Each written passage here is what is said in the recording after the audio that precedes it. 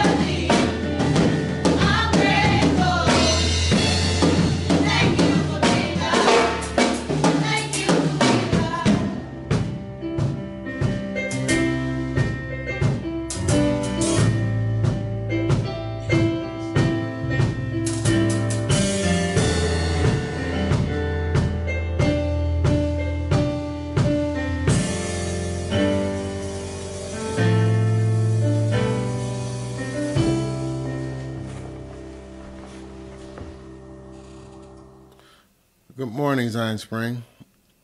It's time for our call to worship, which is found in Psalm 138. I give you thanks, O Lord, with my whole heart. Before the gods I sing your praise. I bow down toward your holy temple. Praise your name for your loving kindness and for your truth.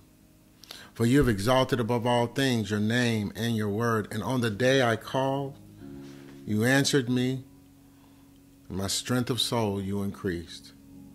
All the kings of the earth shall give you thanks, O Lord, for they have heard the words of your mouth, and they shall sing of the ways of the Lord. For great is the glory of the Lord. For though the Lord is high, he regards the lowly, but the haughty he knows from afar. Though I walk in the midst of trouble, you preserve my life. You stretch out your hand against the wrath of my enemies, and your right hand delivers me. Verse number 8 of Psalm 138 says, the Lord will fulfill his purpose for me. Your steadfast love, O Lord, endures forever. Do not forsake the work of your hands. In the Queen's English, it says, the Lord will perfect that which concerns me. Thy mercy, O Lord, endures forever. Forsake not the work of thine own hands. Will you pray with me now?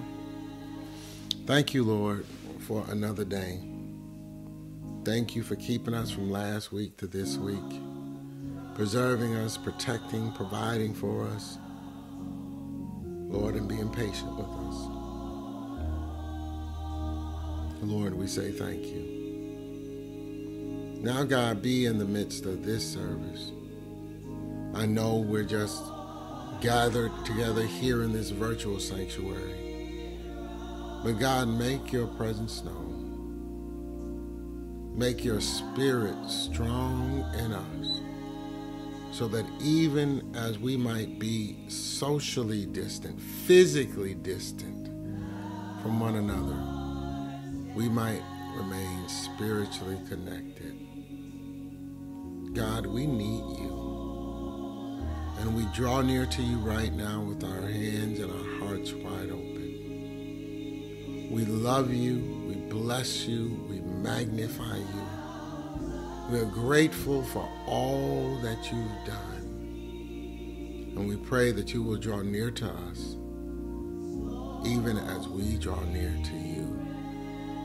Hear our prayers. Receive our praise. Accept our offerings to you this morning, that they may be pleasing in your sight. In Jesus' name, amen. Just a quick reminder that we do continue to gather virtually online during the week. We have small groups on Sunday mornings at 8:45 a.m., Wednesday night Bible study at 6:30, and weekly prayer service on Thursdays at 11 a.m. To access these links, visit our website, www.zionsbconline.com. and click the live stream link to join us on Zoom, Facebook Live, or YouTube. If you would like to donate to leave your offerings, you can continue to do so through our website, ZionSBCOnline.com, and any gifts you leave will be greatly appreciated. All of your transactions are secure and immediate.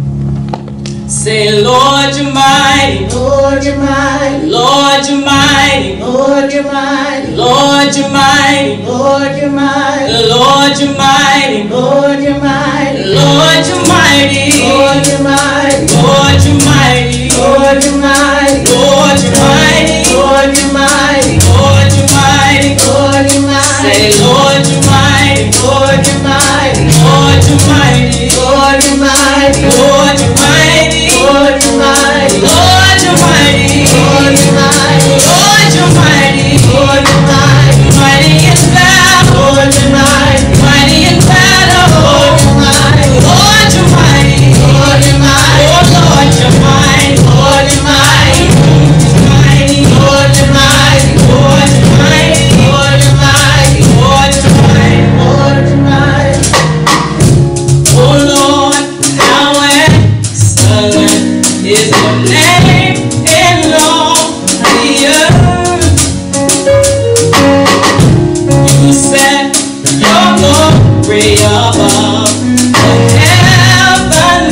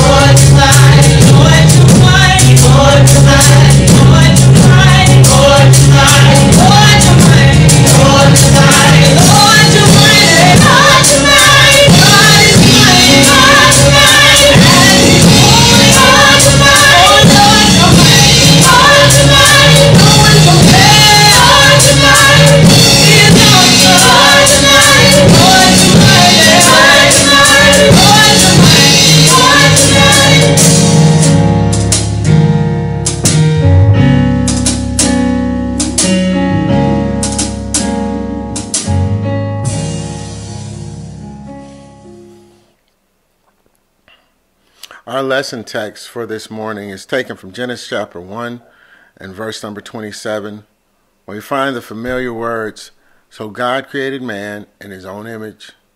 In the image of God, he created him, male and female, he created them." Will you pray with me? Lord, let the words of my mouth and the meditations of my heart be acceptable in your sight. You are my strength and my Redeemer. Amen. We're about to start off on a new series of lessons on restoration, what it means to be restored. And for a few minutes this morning, I want you to consider with me the topic, a perfect pattern. A perfect pattern. When we read Genesis chapter 1 and 2, God's wisdom and his love are on full display. Built into this introduction to the grand narrative of Scripture, we're introduced to a sovereign God who creates out of nothingness and chaos. We're introduced to a sovereign God who establishes order and distinction as well as unity and balance.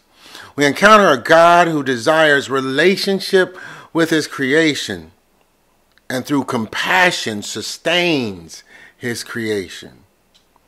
God created a vast and a beautiful world, a world full of beauty, light, and life. And then God created humanity. So God created man in his own image, in the likeness, in his own image. In the image of God, he created him, male and female, he created them. Now, in many of your Bibles, you see Genesis 1 and 27, the words God created man in his own image. The language can be a little confusing in the sense that we live in a world that is fraught with power struggles, oppression, and violence. And when some folks see the word man in the A portion, they think it literally means man. But if we can keep reading, we'll find that the word man in the A portion is actually qualified in the B portion. So God created man in his own image. In the likeness of God, he created him. Male and female, he created them. So the man in A is qualified in the B portion. In the image of God, he created him. Male and female, he created them. So while some may pore over the scriptures looking for ways to uphold their oppressive systems based on gender or cultural norms, I believe this verse alone overturns all of that reasoning. When God created humanity in his own image, he created male and female. So whether we are male or female, man or woman, we can be assured that we are all created in the image and likeness of God, regardless of what our society says or whatever the cultural norms that may be imposed or gender roles that we might assume willingly. When God created humanity, he created male and female. He created us in his own image. So when we think of who God is, aside from the fact that he is utterly in a class by himself, God is holy and beyond our definitions and categories. We can't limit him to his maleness or his femaleness. We must also realize that God is both divine feminine and divine masculine. Male and female, he created them. So God created man in his own image. The image of God, he created him, male and female, he created them. Now, I think my ancestors understood this experientially, even if they didn't know it academically or intellectually. And how many of our songs and how many of our refrains, how many times have we heard when a preacher closes a sermon, he says he's a mother to the motherless, he's a father to the fatherless. So our wise and our compassionate, our loving, and our holy God created humanity in God's own image. Male and female, he created them, using himself as the perfect pattern. When God created humanity, God used God's self as the pattern. Why is that significant? What does that mean? The truth that God created humanity in God's own image, male and female, God created them, illuminates several things that I think we can all find deeply encouraging. The first thing we learn from the creation accounts, and particularly Genesis 1 and 27, is that God is creative, God is wise, God is compassionate, and God is holy. God created humanity with intellect, with a tendency toward community. And God created humanity for a particular purpose. That is, he set us aside for a particular work, which means that as God is creative, we are creative. As God is wise, he has given us our intellect. He's given us the community. We're communal beings. And yes, God created us to be holy. The second thing I think we can receive encouragement from is kind of a derivative of the first thing, but I want to focus on it. God is relational. When we read the words that God made us in his image and likeness, that holds with this idea that God makes us so that we might know him. And that we might live in fellowship, live in a relationship with him. God is relational. God has a reason for making us like him. God craves, God desires a relationship with his creation. In the same way that we crave a relationship with one another. And the basis of that relationship, rightly ordered, is love. So God is creative, wise, compassionate, holy. God is relational. God is also intentional. God creates for a purpose. God's supreme purpose is that we, as we are in God's image, might know him. God made us for a relationship with him. And whether we call that relationship fellowship with God, communion with God, or we call it worship, God created us to be in relationship with him. But beyond that, God created us so that we might bear the divine image in a world that does not know him. God created us so that we might reflect the divine image in the world that he created. So God created us for a relationship. God created us to reflect his image in the world that he created. But not only that, God created us to rule. That is, to steward, because we are not the owners. We are the stewards. God created us to steward his creation with the same love and compassion with which he created it. And then finally, God, as he is creative, he created us so that we might reproduce. God creates, we are creative. God makes, and we reproduce. So in a word then, if you know all these things about who God is creative, wise, compassionate, and holy. God is relational. God is intentional. What bearing does that have on our lives? What does it mean? And God made man in his own image. In his own image, God created them, male and female. He created them. What does this mean?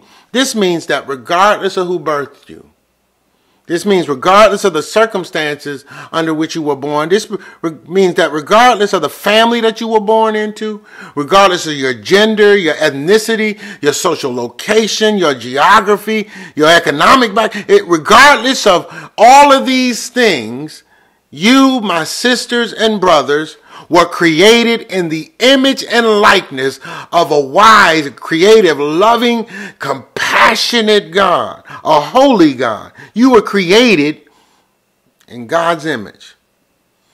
Regardless of the rumor of your inferiority, regardless of those lies that were imposed upon you by oppressive systems and forces, regardless even of the cruelty or abuse you might have endured by careless people in your own household, and regardless of the negative thoughts that you might have of yourselves, remember that God created you out of his own love. God created you to be loved. And God created you to love others. Regardless of where you come from. No matter what baggage you might bear. No matter what scars might remain on your mind or on your body even. Don't ever forget that God made you in his image and in his likeness. The psalm writer said, you formed me in my inward parts. You knitted me together in my mother's womb. I praise you, For I am fearfully and wonderfully made. Wonderful are your works, O God, and my soul knows it well. My frame was not hidden from you when I was being made in secret, intricately woven together in the depths of earth. Your eyes saw my unformed substance. In your book were written, every one of them. The days of my life were formed for me when there was none of them. In a word, when God created us, God used God's self as the pattern. And when God created us with all our oddities, with all our idiosyncrasies, with all our uniqueness and all of our diversity, God, when he created us, he deployed a perfect pattern. God used God's own being as the blueprint for our identity as his highest creation. And brothers and sisters, this is the truth about who we are. And it is the only truth that matters. Now, why God created us in his image and in his likeness, he created us for relationship with him. He created us to reflect him in the world that he created. He created us to rule in his stead, to steward over compassionately his own creation. What's not in this scripture is the fact that God created us to be perfect. God declared good and very good. But God did not say he made us perfect. At least not in the way that we count perfection in our society. Now, in a spiritual sense, in a biblical sense, we are complete when we bear the divine image. But we are not perfect. And thank God we don't need to be perfect in order to be loved. We don't need to be perfect in order to be blessed. We don't need to be perfect in order to be beautiful. We don't need to be perfect in order to be used by God. We don't need to be perfect in order to be counted as precious in the sight of God. The psalm writer said, how precious to me are your thoughts, O God. How vast is the sum of them. We are made in the image and likeness of God, but we're not perfect. And that's all right. So while we're just entering into this story about restoration, just at the beginning of this grand narrative, the unfolding of God's good news for his people, and while there will be twists and turns in this story,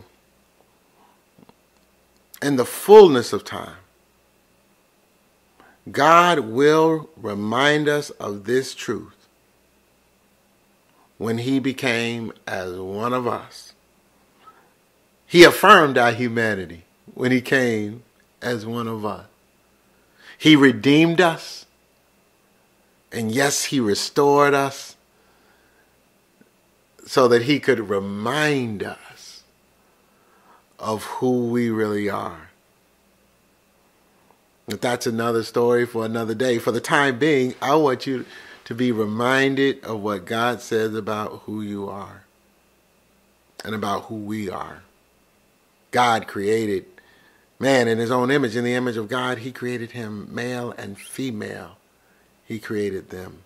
I want you to know it. I want you to write it on the table of your hearts. I want you to repeat it to yourself often, especially when you're feeling low and like you're less than enough.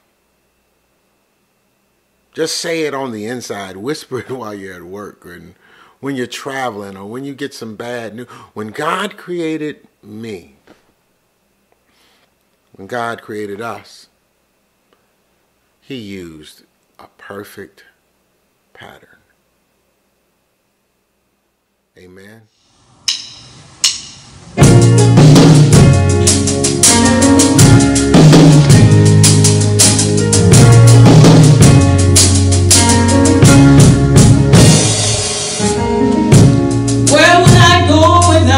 Your hand holding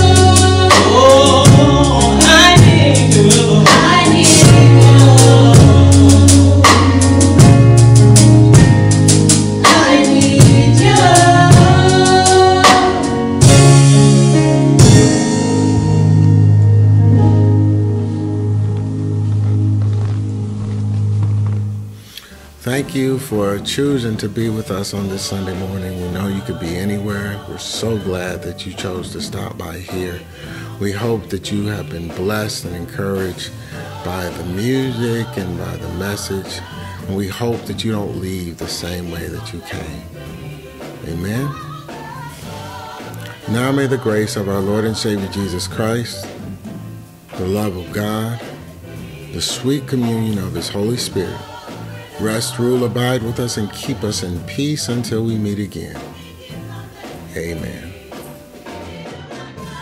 If you're interested in learning more about the Zion Spring Baptist Church family, please visit our website at www.zionsbconline.com.